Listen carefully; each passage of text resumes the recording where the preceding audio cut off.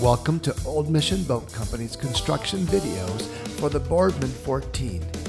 In this video, I will show you how to install the transom taper blocks.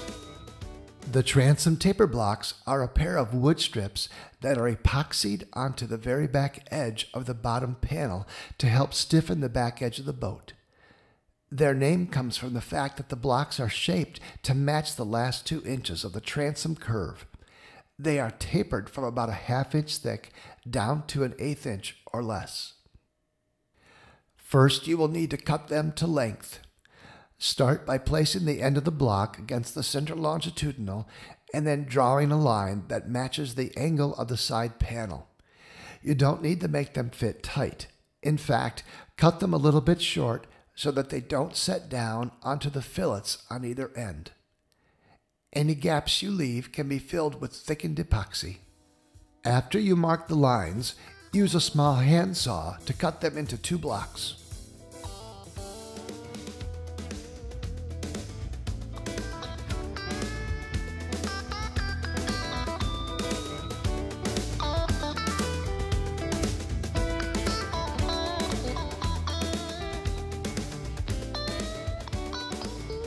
You can check the proper position by placing a straight edge across the entire transom and making sure the top surface of the taper blocks lines up with the frames.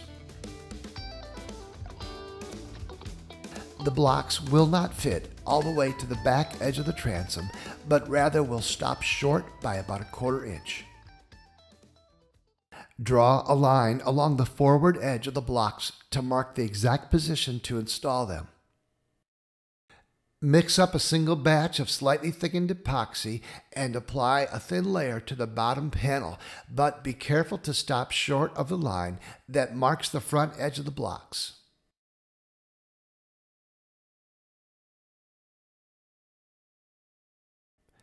Now carefully set the blocks onto the bottom panel with only the forward edge touching and lined up with the marks. Leave the thin back edge slightly elevated. Then place a line of CA glue along the entire forward edge where it sets down onto the bottom panel, and follow that with a quick spray of the activator. Hold that position for about 5 to 10 seconds and allow the stitch to set up.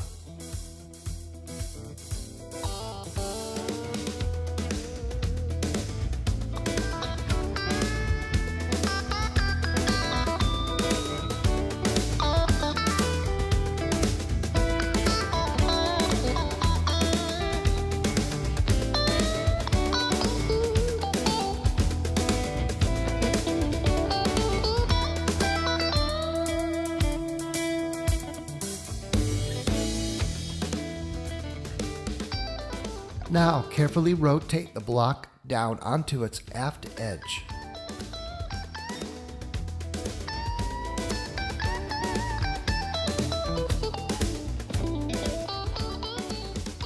The liquid stitch hinge will keep the blocks from slipping forward while you use some spring clamps to hold the block down.